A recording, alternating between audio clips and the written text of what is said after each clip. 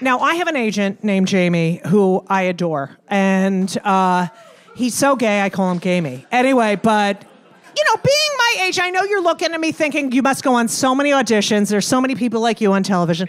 So, Jamie will literally call me, and every time he has an audition for me, there's a story about how difficult it was to get the audition. All right, so here's an example. Hi, Judy, it's Jamie. Listen, I have an audition for you next week. It's a Coen Brothers film feature. Really excited about it. I'm going to send over the script. Now, when you get to your character's description, do not be alarmed. It says morbidly obese African American. But I called casting, I spoke with them directly, and I said, will you go tall white? And they're very interested. This is every audition. Like then, 6 months later, hi Judy, it's Jamie. I got you a great audition.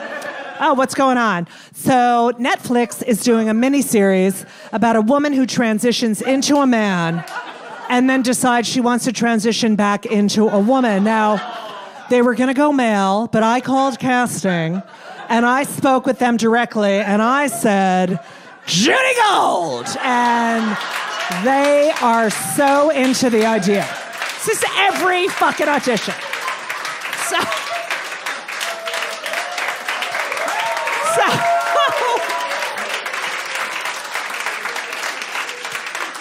So he calls me up. He's like, Judy, it's Jamie. I have an audition for you. It's tomorrow. It's a voiceover. I'm like, oh my God, thank God. Because no one gives a shit what you look like when you go on a voiceover audition. I was like, oh my God, thank you, thank God. He's like, it's tomorrow at 3:00, so I'm going to send all the info over. Good luck. And I'm like, wait a minute. What's it for? He's like, well, it's a commercial. And if it goes, they're going to do a lot of them. It's kerching, kerching. I'm telling you right now, it's going to be a lot of money. And I said, okay, well, what's the voice for it? I swear to God, he's like, well, they're looking for someone to be the voice of an irritated vagina. So I said, fuck you, I'm hanging up. He's like, no, Judy, I swear to God, it's a new pharmaceutical drug. It's some new drug. They're looking for someone to be an irritated vagina. I immediately thought of you. I was like, fuck you, but in the back of my head, I'm like, oh my God, I'm so perfect for this, right? So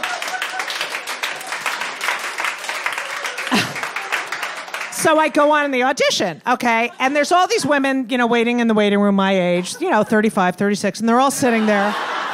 And I walk in. And so the guy who wrote the commercial, I'm going to say like late 50s, he's sitting on the couch, and next to him is some ad exec who probably wants to kill herself. She probably went to Harvard Business School with mommy's daughter, wants to kill herself. And then there's the guy who's doing the mic. So I go in, and the guy who wrote it is like, he thinks it's the most brilliant idea. So he's like, Judy, thank you so much for coming in. I'm like, no problem. Do you have any questions? I said, well, my agent said that you wanted the voice of the vagina just to sound irritated. Great question. Yeah. What we're looking for in the voice of the vagina is an irritation. It doesn't come from frustration or anger. The irritation is a result of pain. Let me give you an example. This is how he's talking, like he's fucking Francis Ford Coppola. It's a talking vagina, okay? Let me give you an example. You're at home, you're under the weather, you have a conference call for work, and you sound a little irritated on the phone because you're not feeling well. That's the sort of irritation we're looking for in the tone of the vagina. I said, okay, I'm a painfully irritated vagina. Okay, got it. And then I'm thinking, what are they going to show on the screen? I mean, they can't show a real vagina talking. It's got to be like an animated thing, Like that purple thing in that depression commercial that follows that woman around, you know what I'm talking about? Where the woman's like finally out of the house after 3 years and is having a picnic, and the purple thing's there like, oh, you're still a loser. You have no friends. You're going to cry when you get home. Or that fucking bladder. I hate that goddamn bladder in that bladder commercial where the woman, like, they're camping and the woman's like, has fucking toasting a marshmallow and the bladder's like, I gotta go. Or the one commercial that should be animated that's not, that irritable bowel syndrome commercial where the woman dresses up in a bodysuit with intestines on it and follows another woman around as her diarrhea, okay? Literally, wherever the woman goes, the diarrhea follows. She's in bed, the diarrhea. You know what I'm talking about, right? Now, that's a GoFundMe I might contribute to. You know what I mean? Like, oh, I'm going to be diarrhea for the rest of I might throw in a 10 or a 20, you know. By the way, that woman is a very successful actress who played, I'm not kidding, I met her. Jewish, of course, you know. And literally, she walks down the street and people are like, wait, oh my God. Wait, are you diarrhea? Oh my God.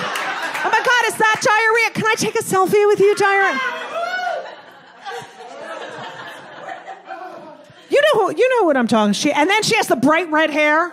Like, who decided that diarrhea has bright red hair? The shit'll come out tomorrow. So, did you get that reference, Queen? All right, so the guy says to me, and then I'll be done because I'm getting the finger from them. The guy says to me, so there's a woman and a man in bed. It's not going well. The woman gets out of bed, goes into the restroom, opens the medicine cabinet, reaches for some lubrication, and that is when the vagina interrupts to say, hey, no, use this. And when you get to the name of the product, this is what he says. When you get to the name of the product, I want to hear that in your voice. You've resolved the issue. You're happier. I want to hear the smile. And I said, okay, fine. I'm a painfully irritated vagina, except when I talk about the product. And then I was like, do you want any accent? Because sometimes they only play in certain parts of the country. He's like, no. And then like an asshole, I say, do you want it Jewy?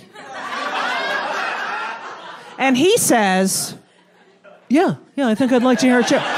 You know why? Because he's a Jew. He's a Jew who hates his overbearing Jewish mother, so he writes a commercial about an irritated vagina because he's transferring all his hatred from his mother onto this fucking talking vagina. Oh, what'd you have for lunch today? Can you take me to the eye doctor next week? I need to go grocery shopping. Shelton Wickowitz dropped dead in the pool. No one found him. It smelled. Call me. So he hates her. Writes this commercial. So here I am. I actually stole I'm going to read this to you and then we can go. This is the script. I'm a painfully irritated Jewish vagina, okay? It's exactly how I did it, too. And I started looking up because I was like, oh, the vagina's, all right, ready? All right. Hello? It's me down here. Yes, it's your vajayjay talking.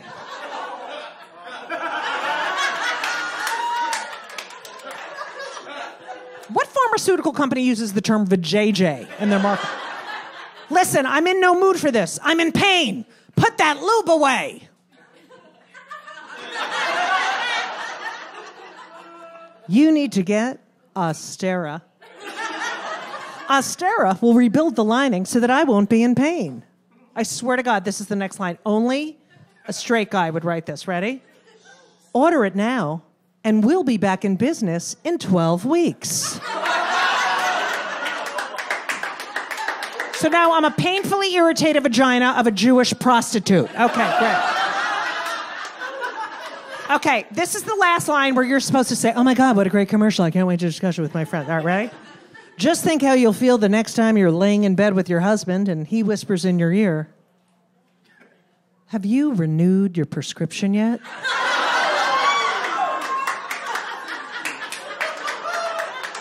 Have you?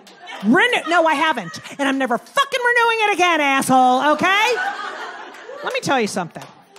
The fact that this shit gets made, and they are closing Planned Parenthoods, and they're closing women's health clinics, and they're telling women what they can and can't do with their body. God doesn't want you to do this. God doesn't want a woman to do that. You know what? Maybe God doesn't want a 68-year-old guy balding with a ponytail driving a Corvette convertible to have another hard-on. Have you ever thought about that?